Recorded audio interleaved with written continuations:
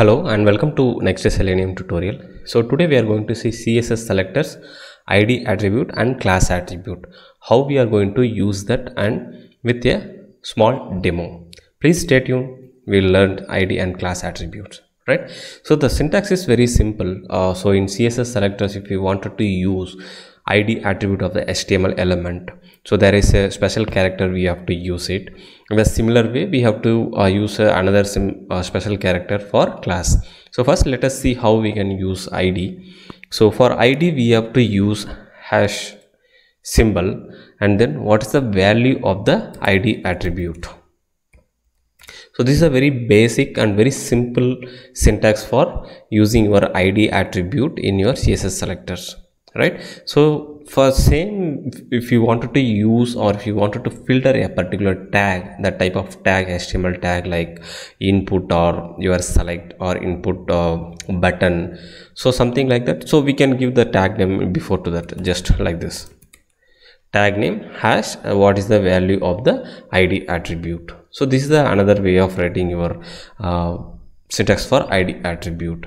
So even if you wanted to filter out with ID attribute, if you have multiple like 10 attributes, 10 HTML tags are the same ID attribute, and we wanted to filter out with some other attribute, then we can filter out. It is we use within a square bracket like predicate in XPath, and inside this you can give the attribute name. Say for example it as name attribute as a unique one, then you can use that name attribute is equal to, within single quotes you can give the value. So this is the another way of writing your ID attribute.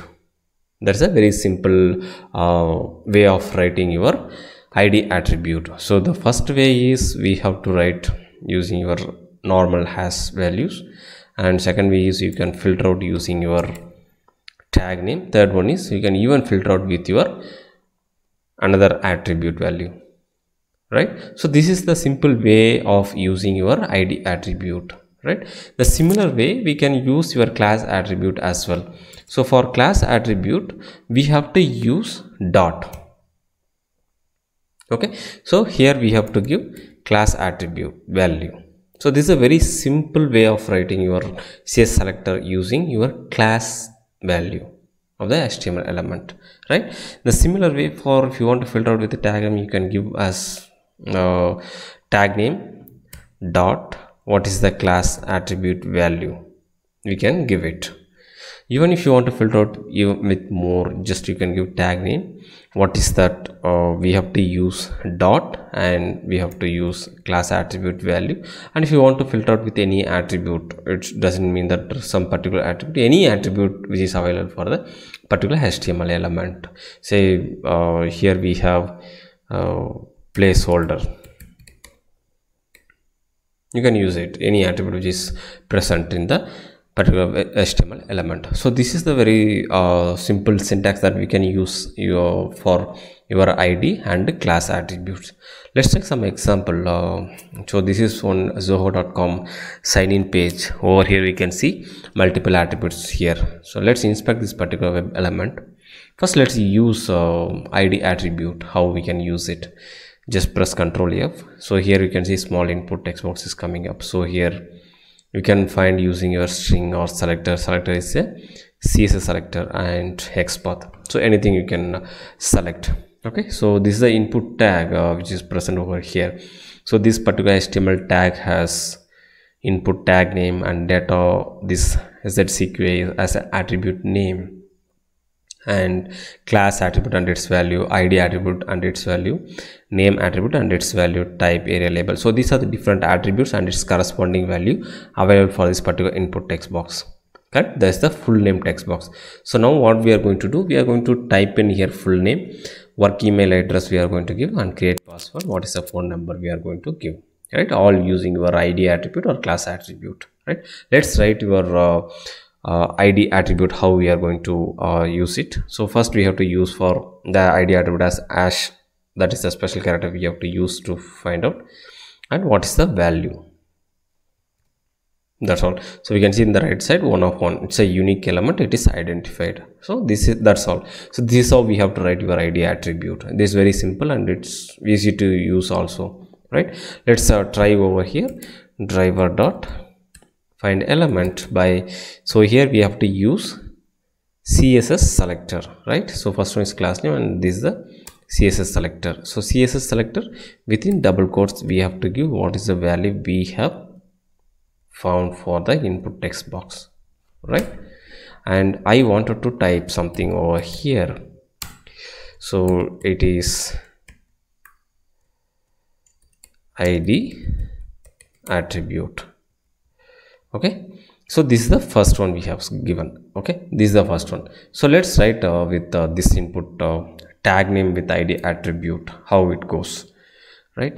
What is that? Next one is we'll take work email address, and this is the name field we have over here, not this one. Let's remove this. Let's take work email address, it has email ID, so it has input as a tag. So let us write input as a tag name, and we have to write hash and we have to give the value. So we have to use ID for finding out, we don't have to give anything over here, right? So even it is narrowed down to the particular tag name and it will give, right? So it will be easy for Selenium to filter out, and it will be very quick if you are using more filters over here itself. So let's find out that driver dot find element by, for this also we have to use CSS selector, and within double quotes we have to give what we have found. So here I wanted to type send keys, what I wanted to type, ID attribute at demo.com, right? So that's the email address that we have to give. And what is the third syntax is we have to give, we can give even with the filter name, right? So let's try this out how it goes. Here in create password, let's use that. So let's remove this from here and then use it, and create password. So this is the password label. So here we can use it using, so this doesn't have ID attribute, and let's try here with this input. Yeah, this has ID attribute mobile. Yeah, it is finding out, and it has input, and we can even further drill down to another attribute. What is the attribute we can use?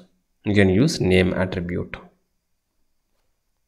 So use name as it is the attribute name, and value whatever it is, right? Still it has further, it is drilled down, it is even easy for Selenium to quickly find it out, right? Let's type something over here, driver dot find element, this find CSS selector, right? What is the selector we have found, and dot send keys. Let's type some numbers, it's a 4 number, so we have to type 10 numbers for India, right? So this is very simple ID attributes that we have given. So first one is hash, just ID attribute value. Second one is filtering out with further input tag name. Third one is even filtering out with the another attribute, right? So let's try running this, run as just. So stay tuned, it will be very easy to use with the ID attribute. So next one, what we are going to do is the similar way we are going to use the class attribute. All 3 input tags we are going to use the same with class attribute, how it goes. So here it has to type full name, work email, and phone number. All these 3 it has to type.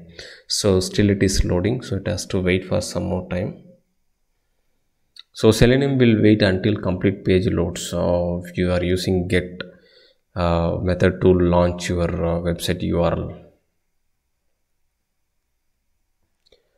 Yeah, you can see over here it has typed ID attribute, its work email and phone number. Correct. So we have given all these three using CSS selectors ID attribute. Right. So let's try all these three using the class attribute, how it goes. Right. First one will be inspect this first full name, whatever it is. So it has class name as signature username. So let's see that what we have to, for class we have to use dot, and what is that. That's all. So it has find one of one. Right. Let's copy this, use it over here. Let's comment this complete part, and the same let's use them. Copy and paste it using class. Just syntax is completely same from Selenium side, only the value within the double quotes it will change. That's all. Then nothing else will change, only that locator will change. Right. Next, let's find out the email address. How we can find out work email. So it's a work email, so it has class name as this one, email SGNE. So it has input dot. So it has found one of one. Right. Let's try this also over here. Instead of that, let's try this. And the next one is this phone number we have to give using class name. Further drill down to another attribute. So it doesn't have any class name. So let's try create password.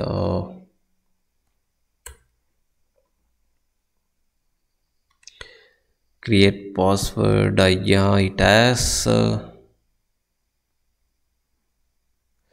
class name. Yeah, it has class name. So let's use this. It's a input tag dot signature. It has found one of one, but we wanted to still drill down. What is that? We can use this particular name as password. So it found one of one. Right. So let's give over here. Let's see demo script. Right. So there are one more thing. Let's try running this. There are one more thing that using your class name. So if the class name has class attribute has multiple class names, say for example class is equal to, within double quotes you can see class 1 space class 2 like that. So this is the 2-3 different things that using class we have typed. Right. So that works fine. So what we were talking about is some classes, right? It will have different classes with space. Say for example, let's take this as an example. See over here, this particular class, as you can see, right, multiple class name combined in this. Say let's find out over here. It will not find it. So because it doesn't have. See, so using dot only it has to find, right? So but it is not finding because it has the space. So in that case, how we have to use it, right? So we have to use, instead of space, give dot. For all the space you have to give dot. So it will find it.